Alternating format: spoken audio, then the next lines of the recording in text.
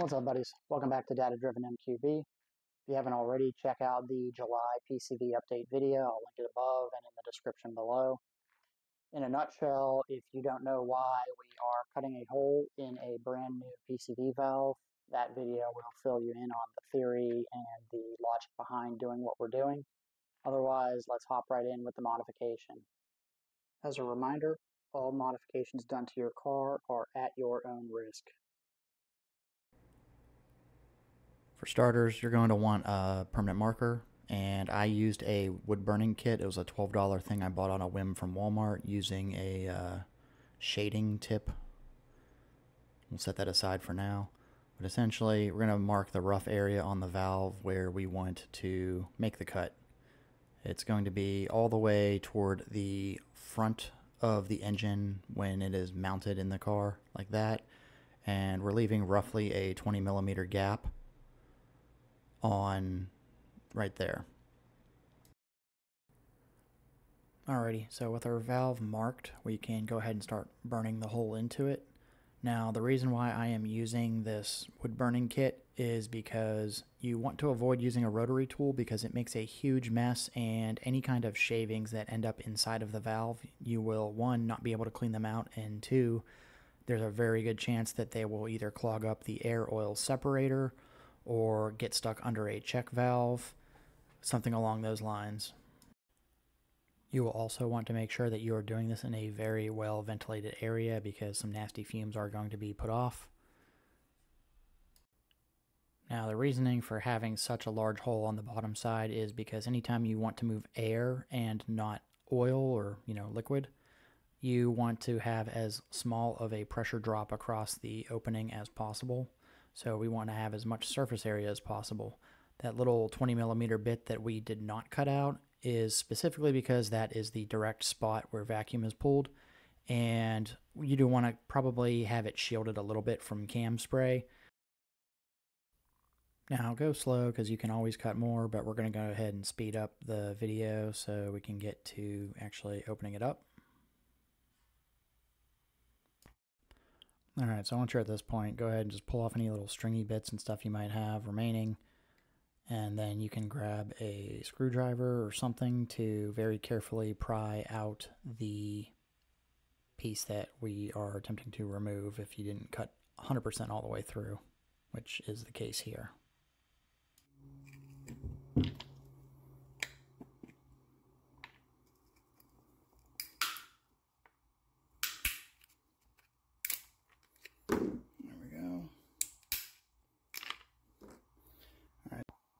So now we're going to go ahead and we're just going to kind of pull off these little stringy bits from the inside, pulling them out because this is stuff we do not want to break off and get into the valve. Any kind of little shavings and stuff have the potential to, get stuck in a check valve or fall into the cam cradle or, clog up the air oil separator. So all things we do not want.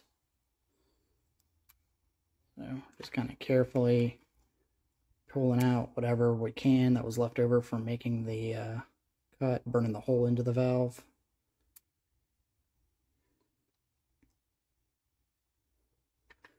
So the main priority is just make sure nothing has any potential that it might want to break off with repeated heat cycles, heat and cool cycles, stuff like that. Something that seems to work pretty well is just like a little pick set to reach inside and just snag the edges and get the loose stuff that comes out. So once all is said and done, you should have a relatively clean hole there with nothing, sticking off that might break off, fall into the valve, or anything along those lines. So as for the results of the valve, I ran this experimental valve on my car for one Autocross event at the end of July to make sure that no terrible shit happened, and there was no big change in how much oil made it into the inline catch can. There's a link to the trip report section of the website where I went over all this in more detail, but essentially all was good to go with no weird behaviors or any kind of crankcase pressure issues. So this valve was then removed and put on Jacob's 2015 GTI from the July update video to see if it actually fixed a problem on a known problem car.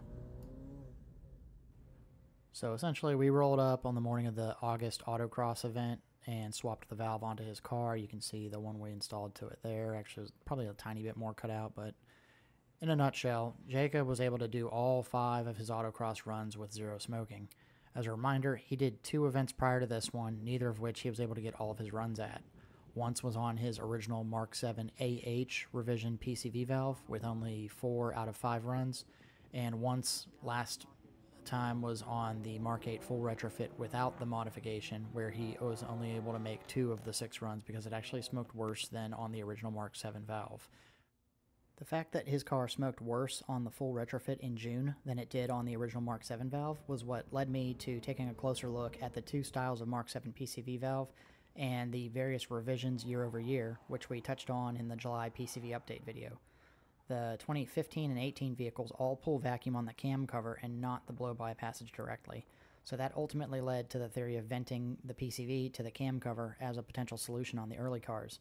2015 and 16 model years in particular seem to be the most problematic, and doing this in theory should allow the pressure differentials to equalize without driving oil up the blow-by passage. It's already recording. Yep. Alright, so we got 5 runs in on Jacob's 2015 GTI that has previously never run a full autocross event without smoking. The last event he had the full retrofit. Everything's hot as fuck. Yeah, I'm sure. Damn, let me grab some gloves.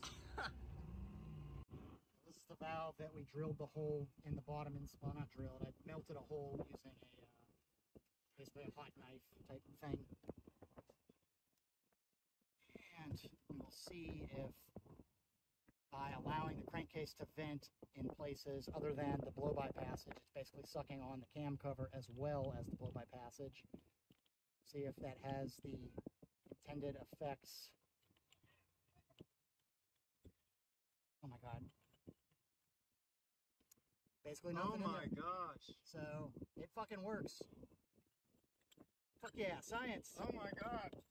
Yeah, dude, you don't even need to worry about dumping that out. Nice. Oh yeah, that makes me really happy. Yeah, dude. I think that's a fucking win. Yeah. Well, anyways, obviously we had good luck with Jacob's car, which is a 2015 CNTA engine code for reference. But what about others? Since the July update video, I've been contacted by a few others who've done the same modification and had results that basically mirror that of Jacob's car. One is a 2015 CHHA equipped GTI on the other side of the pond in England. For reference, the CHHA has a lot of the same internal part numbers as a US market 2015 CXCA, with a few parts also shared from the CNTA like Jacob's. The owner did the full Mark 8 retrofit, he did a track day, still got smoking. He contacted me via the Facebook page. He ventilated the PCV valve as described in this video. He went back to the track and has not had any further issues since. He has no inline catch can or anything like Jacob or I do. Another successfully modified valve was on a 2015 CXCA equipped GTI. The owner was able to induce smoking on the street while taking an interstate on-ramp at higher speeds. He ventilated the PCV valve as well right after that last video was released, and that has since resolved the issue. I actually checked in on him just recently, which it's been a month since he did the modification, just to make sure there's still no problems, and yeah, it's all's good. He actually has the same Jack Spania racing catch can as Jacob and I do, and it's remained bone dry the entire time, just like what mine does in daily use. The factory air oil separator seems to work really well as long as you have a sufficient vacuum source, which the Venturi provides. It results in the can just not filling up much in normal use. Very convenient. Now, there is one 2015 CXCA equipped GTI in Canada that smoked on track with the Mark 8 Full Retrofit. The owner ventilated the valve as was outlined in this video. He went back to the track, and while the smoking was slightly improved, he was still able to induce it, unfortunately. What's odd is that he noted that it seemed to be more preventable if he kept the RPMs up as opposed to coming out of a corner in one gear too high. As we've learned already, there's a myriad of potential things at play, so I'm hoping we can get it sorted out for him sometime soon. I've been compiling a bunch of data on a bunch of different parts that these Mark 7s were originally equipped with across different engine codes, different years, by build date, so on and so forth. And I've slowly been drawing some conclusions as to what the reasoning is for different cars having such wildly different likelihoods of success based on some of the parts they're equipped with for a given PCV solution. I no longer think that the oil baffle is a contributing factor. Next time I'll go over this information that I've amassed, and we'll look at about 30 cars worth of VIN data, year over year, alongside PCV solutions that have or haven't worked for each. I've got a theory on why the Mark 7 PCV valves had such a fundamental change going from the 2018 to the 2019 model year, and we'll kind of get into that a little bit as well. Lastly, I just wanted to say thank you to everybody who either likes, subscribes, or shares anything they see with the channel, and especially those who have reached out to me personally, whether through my own Facebook page or through the Data Driven MQB Facebook page, to give me information that may be helpful in understanding a little bit more and piecing together the parts of this puzzle. Finally reached the point of monetization, so that's at least enough a year to offset the web hosting fees to keep the website running and, not costing me money like it has for the last year or so. So thank you guys for that.